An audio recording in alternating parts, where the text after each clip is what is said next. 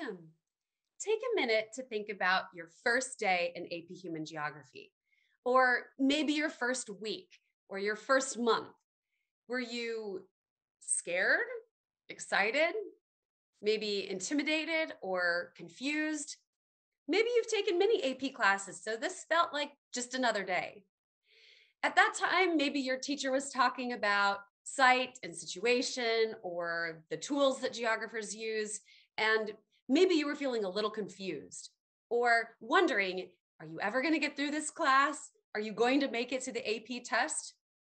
Well, look, here you are, ready to tackle the big test here at the end of the year. And maybe you're feeling some of those same emotions. Maybe you're scared, maybe you're excited, maybe you're a little bit intimidated. Well, I'm glad you are here because we are going to dive into what is going to make you successful on that AP test. I'm Miss Newroth. I'm coming to you here from Nashville, Tennessee, and let's get started. What are we going to learn tonight? Just like in our other sessions, the goal is to see how all of the pieces of AP Human Geography fit together. You may feel like you have a whole set of facts and ideas and theories and models rolling around in your brain right now. And you may remember a lot of it, but you might be a little nervous or intimidated about putting that all together on the AP test. Well, that's what we're here for. We are going to focus tonight on one of the skills that will be necessary for you to have in order to do well on the AP exam. And we're going to practice that skill together with practice multiple choice and practice FRQ questions. So let's dive in. This time, we are focusing on data analysis. And I had to throw the little brain in there today because this one works your brain. We are going to look at identifying the different types of data presented in maps and quantitative and geospatial data. This is all about taking a look at the stimuli or the map, graph, charts, or any other visual that may come with a test question. And trust me, you'll definitely see those pop up on the AP test.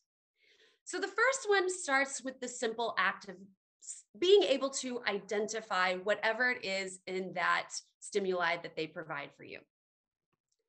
The second takes it up a notch. Can you describe spatial patterns presented in maps and quantitative and geospatial data? So we'll work on what does it mean to describe something, especially in reference to some kind of stimulus that you see. Next, we're going to explain patterns and trends in maps and quantitative and geospatial data to draw conclusions. We'll move on from there to compare patterns and trends in maps and in quantitative and geospatial data to draw conclusions. This is the kind of thing that you'll see pop up a lot on an FRQ test, really being able to demonstrate not only that you understand the pattern or trend, but then can you draw a conclusion from that information? We'll go on to explaining what maps or data may imply or illustrate about geographic principles, processes, or outcomes. Finally, we'll end with explaining the possible limitations of the data provided. This is the fun part. This is where we basically get to say what's wrong with the data. We get to pick it apart and say what it's not helpful for or why it may not be as useful as it could be. We've got 6 items there to tackle tonight. So you can see why we're going to need to have our brains on ready to go. This may seem a little odd. You may even think to yourself, I thought I was here to get a review on the demographic transition model or maybe on some key vocabulary.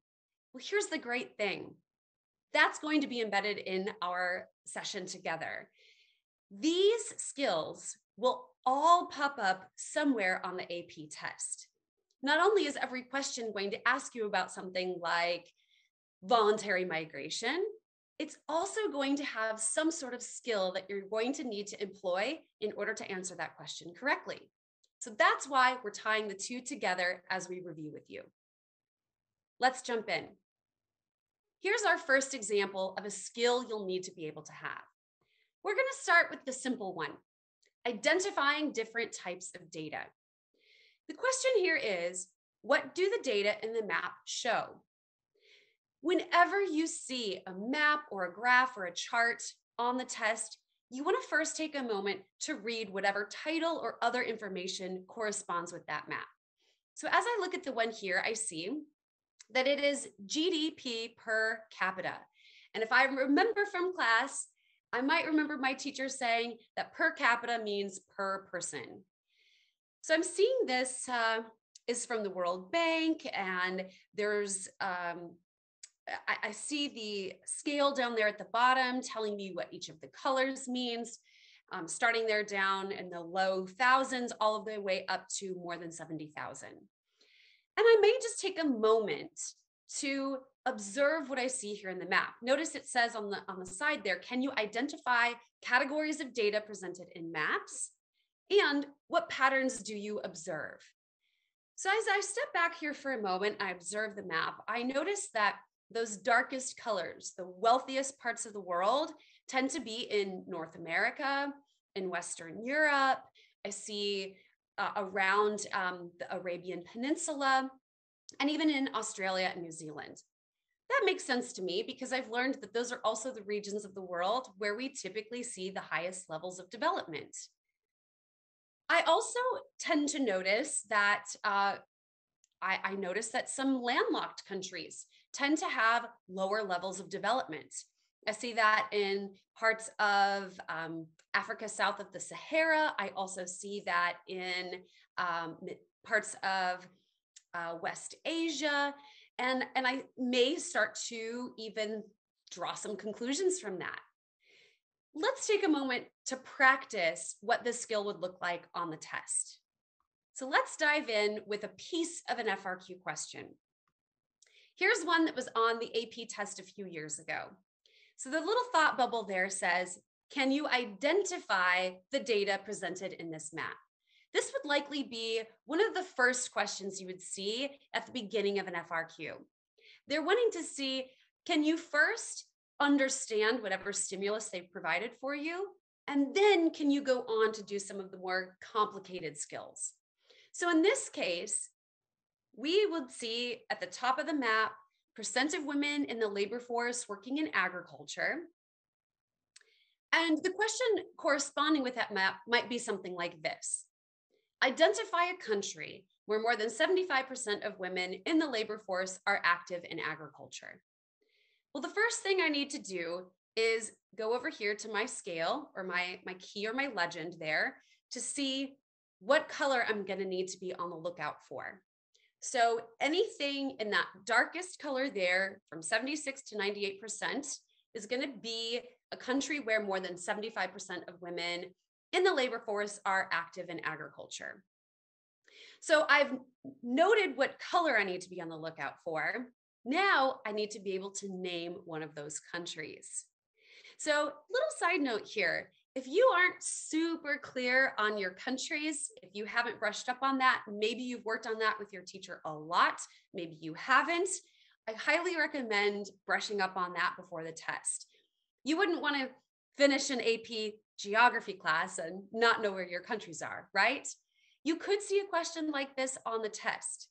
Now, while they won't be asking a ton of questions about where different countries are, it is important that you have a good idea of where the majority of countries are so that you'll be prepared for a question like this. Let's keep going. Let's look at another skill that you'll need to have on the AP test. Describe spatial patterns in quantitative data. This is data that can be measured. So the question you see here is, what patterns can you identify from the data? Can you describe the patterns, such as land use patterns and practices in different agricultural regions? So I put together here a table of hypothetical countries, country W, X, Y, and Z. I've got the total land area listed there, the agricultural land use percentage in 1950, and then the agricultural land use percentage in 2020. So you'll notice that for some of these countries, like country W, for instance, we see that the land use percentage actually drops. Whereas in country X, we see that the land use percentage rises slightly. Country Y, land use rises over time. And in country Z, it rises ever so slightly.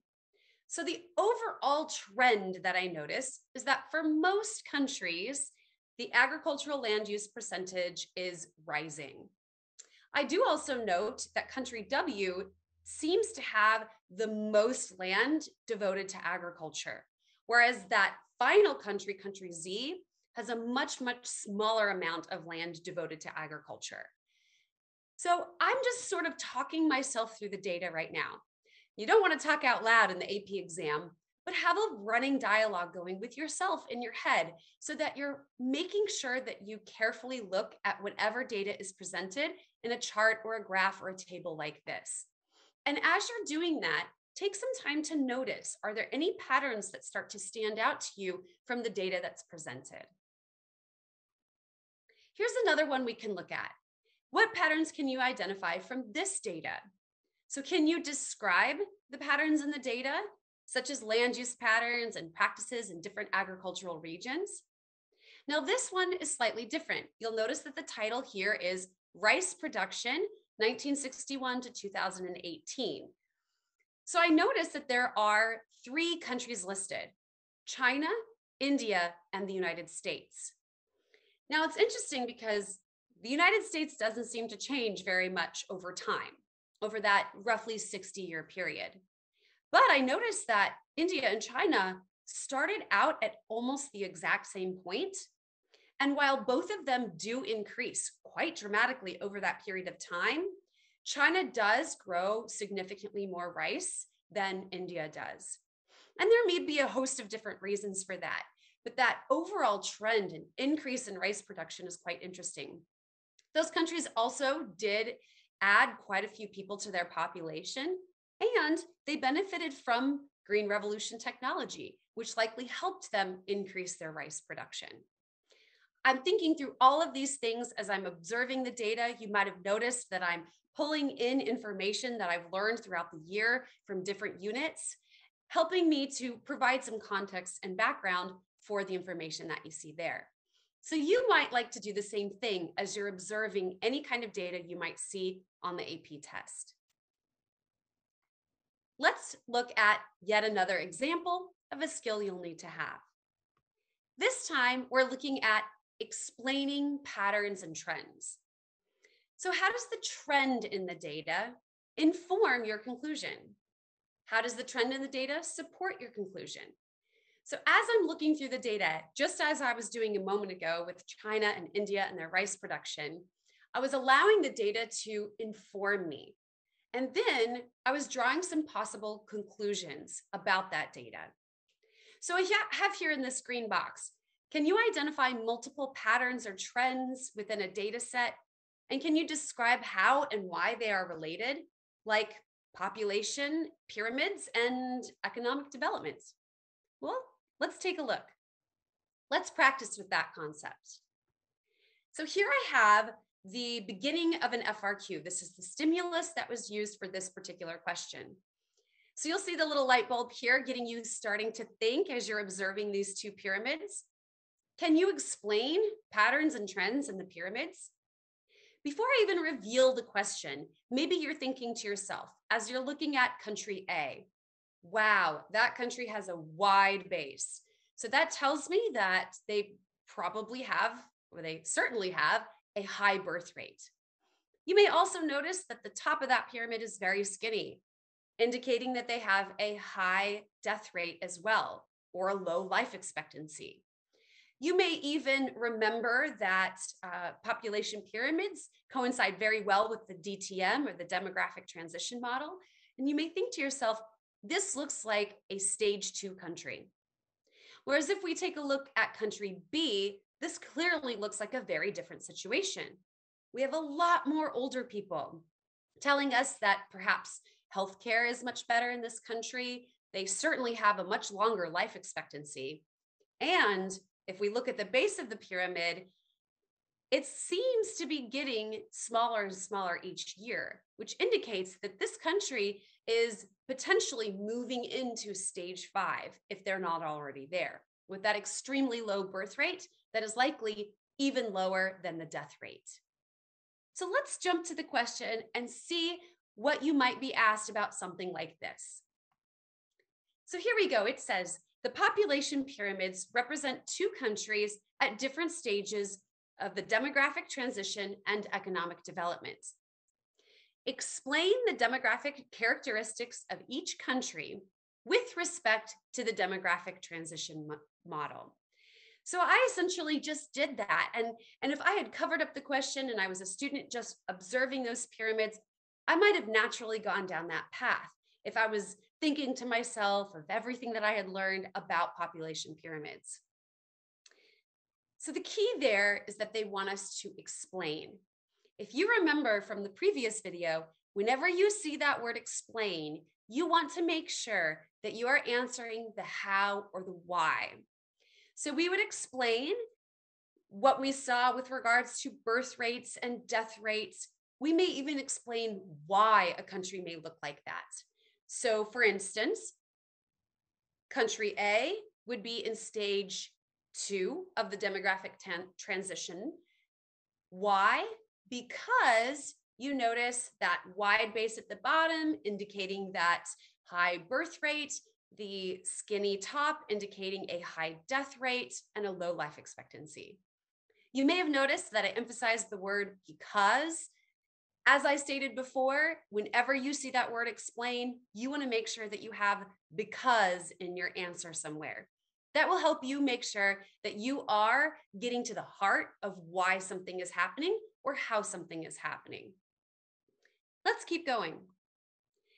One tip, again, I got ahead of myself here a little bit. A helpful tip for writing an FRQ response, as I just said, is that when you are asked to explain, you should focus on answering the how or the why. One way to see if you've done this is to check your answer and see if you have the word because in it. Make a little mental note of that now. If you take anything away from tonight, this would be one of the things I want you to make sure you take away. Let's keep going. Here's another example of a skill you'll need to have. Compare patterns and trends. What conclusions can you draw by comparing the trends you found in the data? How does the pattern or trend in one data set compare with that in another data set? So in essence, can you compare trends and draw conclusions about the data and then be able to explain your reasoning? So you can see here that taking the AP test is not just about remembering facts or remembering vocabulary. That is a really common misconception that students have when going to take an AP test, especially an AP Human Geography test. They think if they know all of the vocabulary, if they've done all of the flashcards, that they're going to then know what they need to know for the test. Well, yes, that is important. It's all about what you do with that knowledge. And for instance, comparing patterns and trends is an important piece of that. So let's practice what that actually looks like. So here I have, again, some more data for you from agricultural production regions. Again, I'm always going to get into the habit of reading the title. So percent of land used for agriculture for selected regions. I noticed that we have the percent on the left side or the y-axis and the years on the x-axis. And I see that there are 5 regions represented: East Asia and the Pacific, Europe, Sub-Saharan Africa, Latin America and the Caribbean, and the Middle East and North Africa. And I see that they each have different dotted lines or dashed lines or different darkness of the line to indicate the different regions. I want to take a moment to really take that in, because if I don't read the graph carefully, I may potentially answer the question incorrectly. So the question you see here, or the thought bubble, is, can you compare the patterns and trends to draw conclusions? So let's see what kind of question they may throw at us with this type of data. So it says, using the graph, compare the trend lines for the region of Europe and the region of the Middle East and North Africa for the 1981 to 2001 time period. Now that seems really random, doesn't it? Seems like a strange question. But if you notice, they are really testing to see, can you read that graph accurately? Can you look at the correct regions and the correct time period and be able to draw a conclusion from that? So let's start with Europe. We notice that Europe is like that dotted line that you see up there farther towards the top.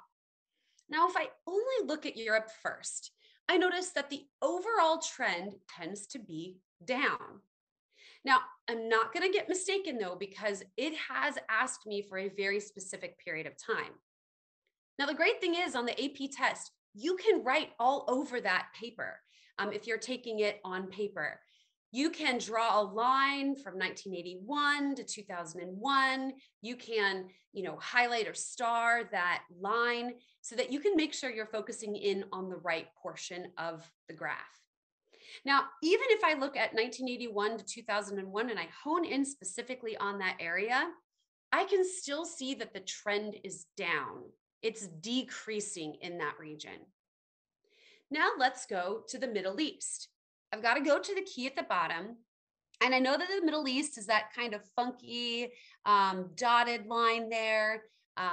It's not the dot and the dash, but it's sort of that dashed line, I guess. You may have to look very carefully. You may need to take a moment to check yourself so that you're not accidentally comparing an incorrect portion of the data. Now that's interesting because it's farther down on the graph. Before that period of time from 1981 to 2001, there is a distinct increase in the percent of land used for agriculture.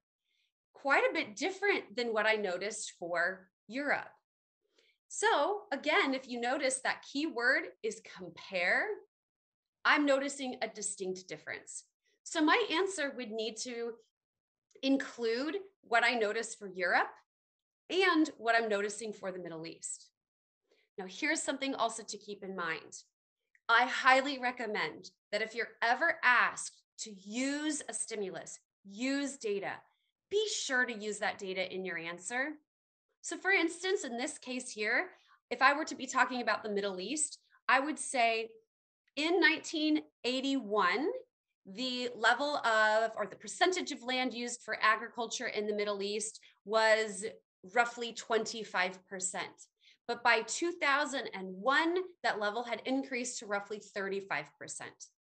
And then I would go on to use similar numbers or similar data from the graph for Europe. That's going to indicate you really knew how to read the graph and how to incorporate that information thoughtfully into your answer. So again, that's what you want to focus on for compare. Make sure that you address both regions. If you only talk about one, that's an incomplete answer, and you wouldn't get the points on that on the AP test. Let's keep going. Here's our next example. We are to explain. Can you explain what maps or data imply or illustrate? So the key question here is, how do the data relate to a geographic process? So for instance, how can you apply information gleaned from a data source to a geographic principle, process, behavior, or outcome? Now, this is where that little brain was going at the beginning, because this is where we really start to get into more of the challenging concepts. So let's dive into what this will look like on the test. Yet another chart here, right? Now, you might have thought it was the same things. We're not talking about grain yields. We are now talking about wheat yields. I guess AP loves to talk about yields and put them on a little graph here. So just like I did last time, I'm going to take a moment here to make sure that I understand the graph. This is a common issue that I see with my students, and students make this mistake on the AP test all the time, where they get into wanting to answer the question so quickly that they actually don't take a moment, especially on an FRQ, to take a step back and make sure that they've actually looked at the stimulus carefully. So try to force yourself, if you know you're one of those students who rushes through, to pause for a moment and make sure you really understand what it is that you're looking at. So here we have yet again the wheat yields. We've got the pounds per acre on the side there in thousands, and we've got the years listed at the bottom. We have 5 regions. Well, actually 4 regions, and then the total for the whole world. We've got East Asia, Europe, the world average, South Asia, and Africa. So the question in the thought bubble here now is, can you explain what this data illustrates? So let's see what kind of question they're going to ask us about this table here. It says, the graph shows regional and global trends in wheat farming since 1961. In this graph, the amount of wheat is measured in pounds per acre of farmland. Now, I have a quick little side note here before we go any farther with this, and that is one of my most helpful hints to you. Make sure that you take time to annotate the FRQ question. And by that, I mean, make note of important command verbs, vocabulary, and any other important words or phrases. For instance, what scale do they want you to answer at? Is it the regional scale, the country scale, the state scale, the local scale? This will help you focus your thinking and can prevent you from answering incorrectly. So similar to what I said earlier, if all you remember tonight is to make sure that when you're answering and explain, you have a why or a how. In a similar way, if you remember this, you're going to be on a good track. Maybe your teacher asked you to do this throughout the year. Maybe they didn't. And either way, that's fine. But on the AP test, I highly recommend that you take an extra moment to do that. Let me illustrate what I mean by that as we return to our question. So here again, we have our graph and we have our FRQ question. There would be more to the question than what you see here, but I've selected this to illustrate how you're going to practice this skill and also the different skills that we've been looking at tonight. The skill of annotating, but also the skills related to data analysis. So it says, the graph shows regional and global trends in wheat farming since 1961. In this graph, the amount of wheat is measured in pounds per acre of farmland. So as I'm annotating that first piece, I may underline the words regional and global trends. I'm focusing in on the scale that this question is focusing on. You'll notice that there's no specific question asked right there at the beginning, but I highly, highly encourage you to pay close attention to that. Read it carefully. Don't just skip over it and jump right into the question. Why, you might ask? Well, when they're creating these questions, they do not put in any extra words if they don't have to.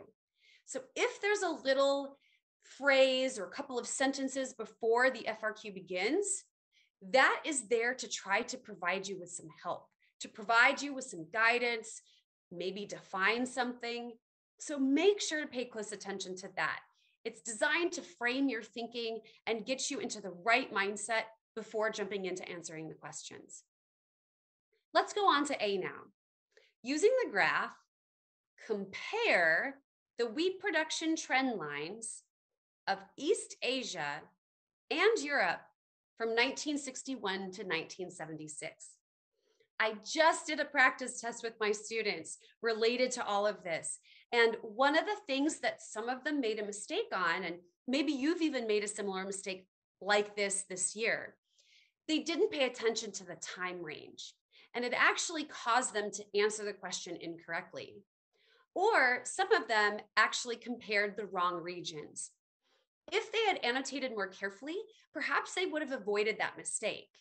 I doubt they'll do that on the AP test because now they know that it's easy to make those mistakes if you don't annotate carefully enough. Let's go on to part B. Explain how one improvement in agricultural technology, so that's telling me, all right, I got to make sure my answer has some kind of agricultural technology in it, had an impact on global wheat productivity, with the emphasis there on global. So my answer needs to address that global scale, not the country scale, not the regional scale, but the global scale. Once again, this is one of those sneaky things, the concept of scale that throws students off. If they don't read that carefully, they may answer at the wrong scale. And while they may have a beautiful answer, if it's not what they're asking for, they won't get the points. All right, next one, part C. Explain why the Green Revolution had similar impacts on farming in South Asian countries compared to East Asian countries. Again, they're focusing us in on specific regions that they want us to talk about and the impacts. Finally, using one region on the graph, explain the relationship between changes in wheat farming practices and the education of women. Now, while you may be hoping that I'm going to go through the whole rubric for this and tell you all the right answers, I don't have time for that, but I will tell you that a big part of this is making sure, if you've noticed here, the word explain pops up again and again and again, making sure that you've got that because that you look at something like, oh, let's tackle a hard one. Let's tackle part D. You get to choose the region. So let's say that we choose, I don't know, East Asia, the line that hits the top at the end of the graph there in 2016. So we've noticed that wheat farming practices or that wheat yields have increased dramatically.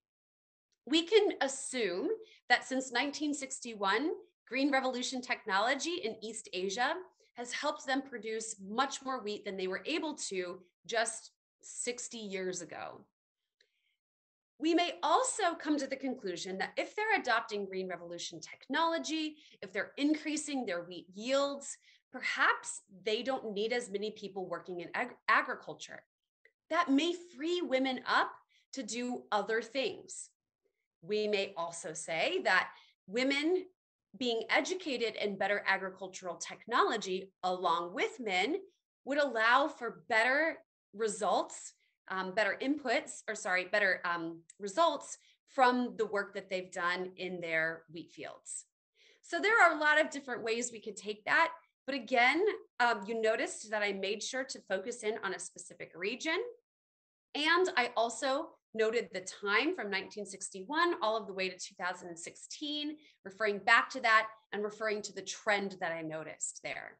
So I was using those skills of identifying the data, of noticing trends and being able to explain that, and then being able to incorporate other information that I've learned throughout the year to provide a thoughtful answer.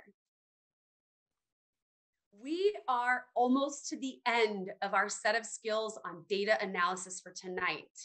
So here's our final skill. Explain possible limitations of the data provided.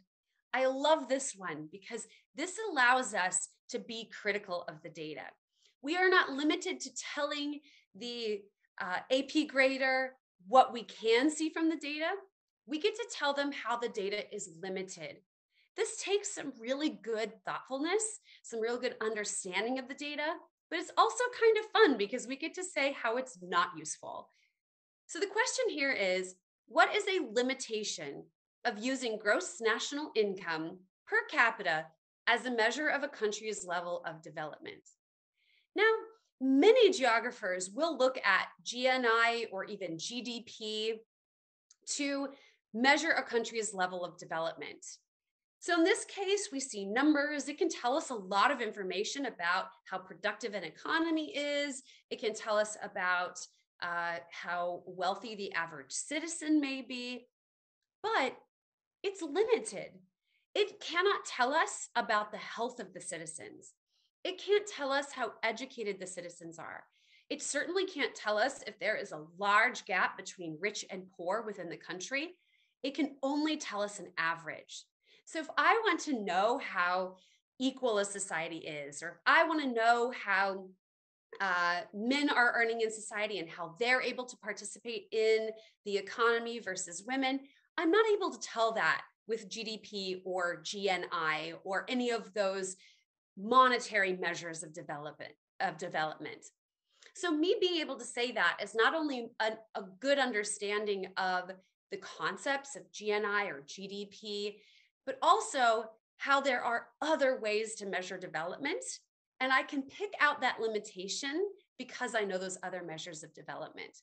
So that's where this one gets pretty sophisticated. Here's another example here.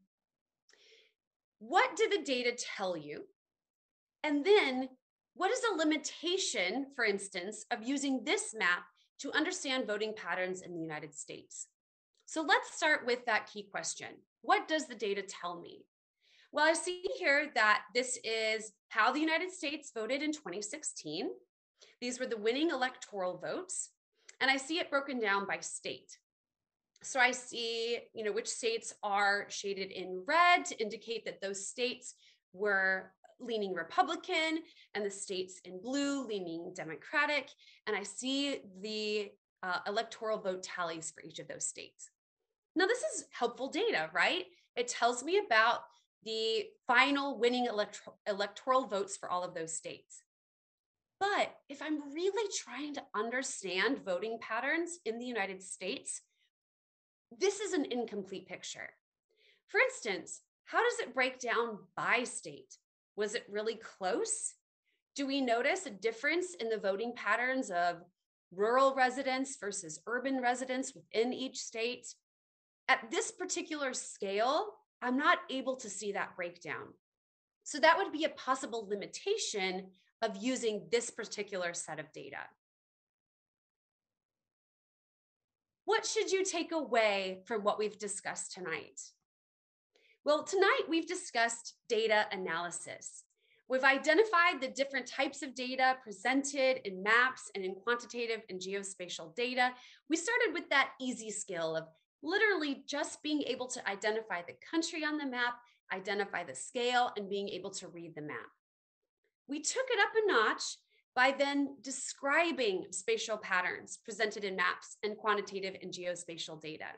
This is sometimes just that dialogue that goes on in your head when you're observing the data.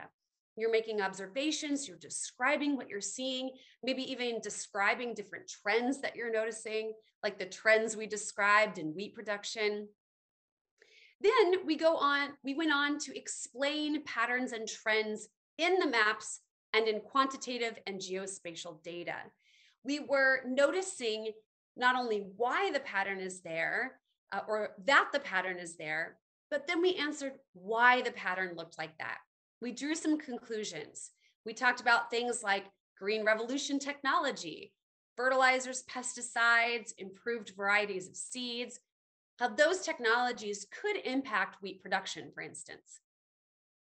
Then we went on to compare patterns and trends. And that's where I showed you that tricky FRQ question where you had to compare different regions of the world for a very specific time.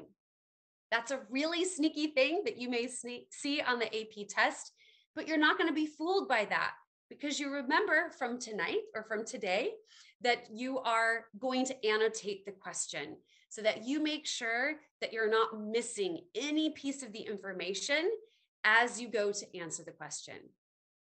We then went on to explain what maps or data imply or illustrate about geographic principles, processes, and outcomes. Again, this is where things got even more high level. You are able to see an image, a graph, or a chart, and then be able to tie in other things that you've learned to help explain that. So I did that when we talked about what was going on with that trend line in East Asia and how I brought in that the education of women could have had an impact on that increase in yields in that particular region. Finally, we went to my favorite and we explained possible limitations of the data provided. We're able to acknowledge how the data is helpful, but then also how it can be limited. It can't always show us everything that we need. In fact, in some ways, data can be deceptive by hiding certain patterns or trends, depending on what scale it's presented at, for instance. Well, by this point in time, you're probably ready for a break, but please join us. We're about halfway through now. We've got 4 more videos for you to help you feel as prepared as possible for the AP test. So as we wrap up here together, are you starting to see how all of these pieces of AP Human Geography are starting to fit together? Not just the information about uh, migration or vocabulary terms associated with political geography, for instance, but how the skills that you need all come together here at the end to help you show what you've learned throughout the year. So hopefully by this point, if you were feeling a little nervous or scared a little bit at the beginning, you're starting to feel a little bit more confident. Thank you again for joining us, and we can't wait to see you in our next session.